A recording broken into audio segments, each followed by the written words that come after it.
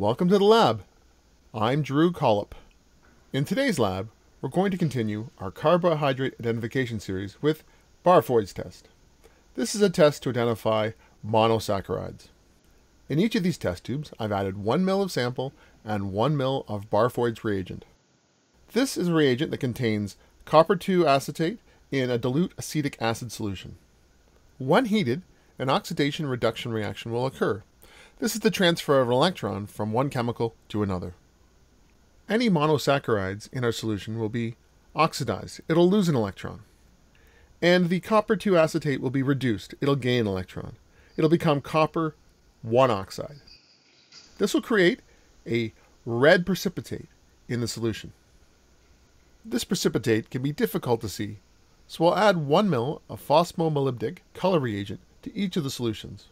Another oxidation-reduction reaction will occur. The phosphomolybdic will be reduced and become dark blue in color. We have one potential issue with this protocol. It is in the boiling of our carbohydrates. If we boil too long, the disaccharides or polysaccharides will be broken down into monosaccharides. If that happens, you'll get a positive result for Barfoed's test. Here we have a hot plate with a beaker with boiling water. We have boiling chips inside to help regulate the formation of the bubbles when the water comes to boil. If you do not have the boiling chips, what will happen is the bubbles will form where the test tube meets the beaker. As the bubbles form, it can cause the test tubes to hop and sometimes spill some chemical outside the beaker. So always make sure you use boiling chips when boiling water. As you can see from the timer in the background, we're going to heat these test tubes for 2 minutes. The protocol I found stated to heat for a longer period of time. It's always important to optimize your experiments, so before I ran this, I did a time course to determine what the optimal time of heating these test tubes would be. Boiling more than 2 minutes led to the poly and the disaccharides breaking down into monosaccharides and resulted in some false positives, which is why I've decided to boil for only 2 minutes in this case. Notice some other items in this image. On the left, we have beaker tongs. When the 2 minutes is up, I will use the tongs to lift the beaker off the hot plate to remove that heat source. Do not use your hand. You could potentially burn yourself. On the right side, you can see another beaker. It contains water and ice. After I remove the tubes from the hot plate, I want the heating to stop. Therefore, I will transfer all the test tubes into the beaker of ice-cold water.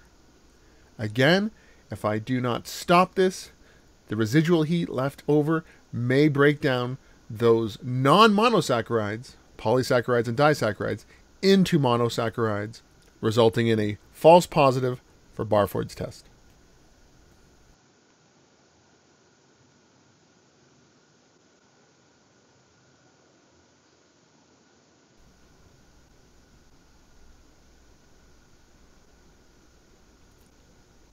Time is now up. Let's remove the beaker from the heat source. Now there's still quite a bit of heat in there. Let's stop the heating of our carbohydrates by transferring all of these test tubes into our ice-cold water. I try and do this as quickly as possible to limit variables. The last tube that remains in there will be heated slightly longer than the others, and that is not ideal.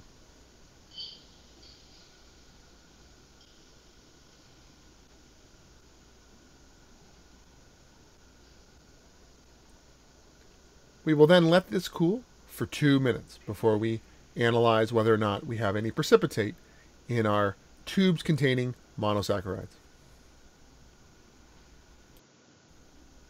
Let's fast forward at 10 times speed so we're not sitting here waiting for 2 minutes.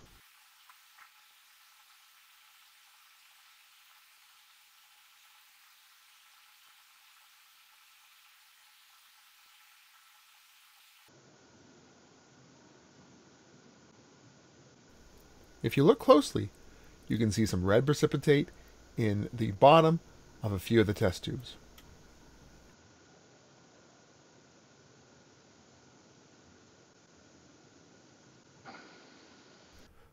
Before we analyze the results, I would like to show you the time course I spoke of earlier. I heated maltose and glucose for different durations. Let's speak about glucose first. Glucose is a monosaccharide. Heating it for 1, 2, or 3 minutes resulted in the same results, a positive result for Barfoed's test, as expected. You'll notice, as we heat the maltose, maltose is a disaccharide of 2 glucose molecules. And as we heat it, it breaks down. At 3 minutes, you can see the solution starts to get slightly darker blue. At 4 minutes, it's quite a bit blue. And at 5 and 6 minutes, we get a positive result for Barfoed's test, exactly the same as we would for glucose. This is the reason I chose to heat the solution for only 2 minutes. The reason why these look so dark blue is because they've gone through the entire protocol. I have not added that extra color reagent to our unknown samples. Let's do that now.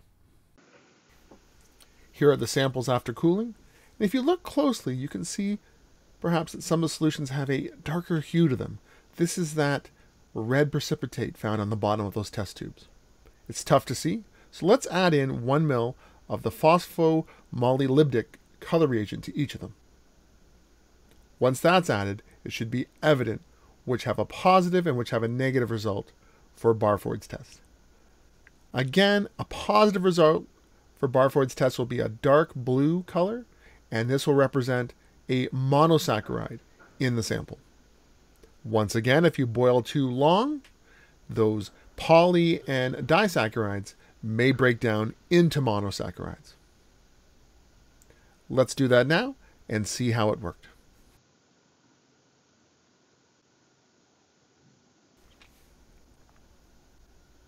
Negative control appears to be negative. Now maltose is a disaccharide, so it should give a negative result. And yes, it appears we have a negative result for Barfoed's test. Glucose is a monosaccharide.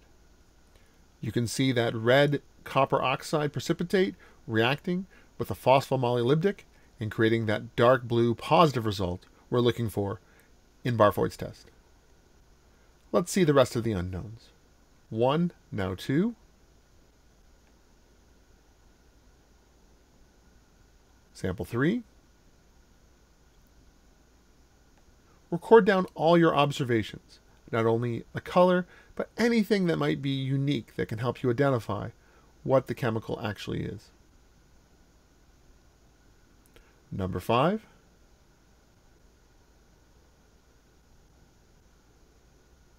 Sample 6.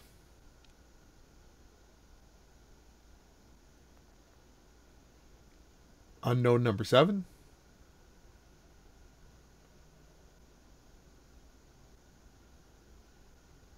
Number 8.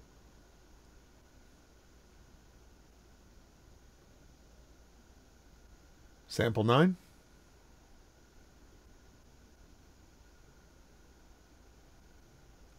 Ten.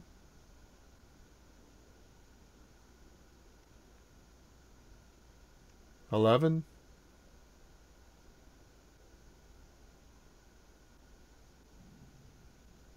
12.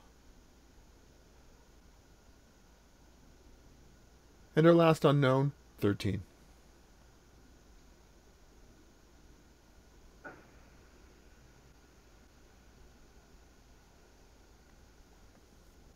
Here are all the samples.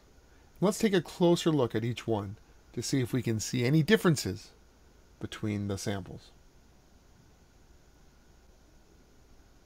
Remember, some of our poly or disaccharides might be broken down into monosaccharides, resulting in a false positive. So when you make your observations, observe everything you possibly can.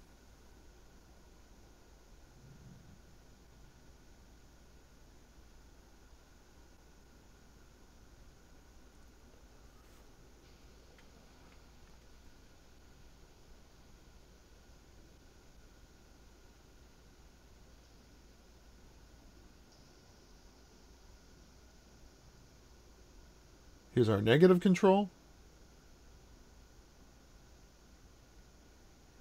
Another negative control for maltose, a disaccharide. And a positive control, glucose, a monosaccharide. Sample 1.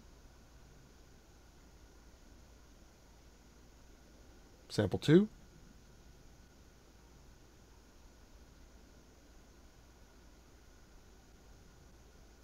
Sample 3.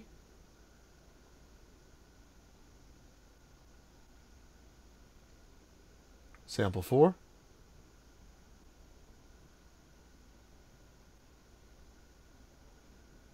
Sample 5.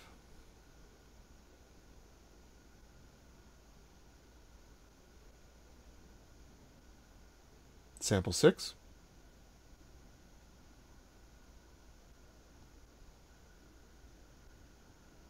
Sample 7.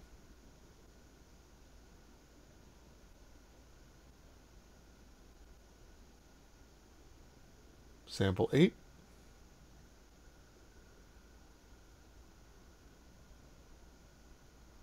Sample 9.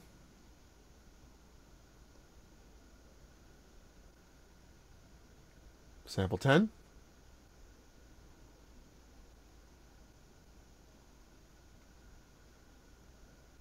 Sample 11.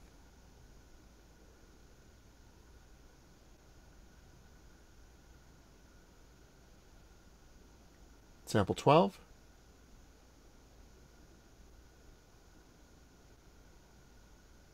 And sample 13. Now, using the observations from Barfoed's test, the iodine test, and the Monosaccharide test, try and identify your unknown carbohydrates. There are still 2 more tests we need to use to help assist us in identifying our unknown carbohydrates. In our next video, we'll do Balal's test, where we'll be analyzing whether something is a hexose carbohydrate or a pentose carbohydrate. I will leave the link at the end of this video. If you've enjoyed this video, give it a like and consider subscribing. Until next time.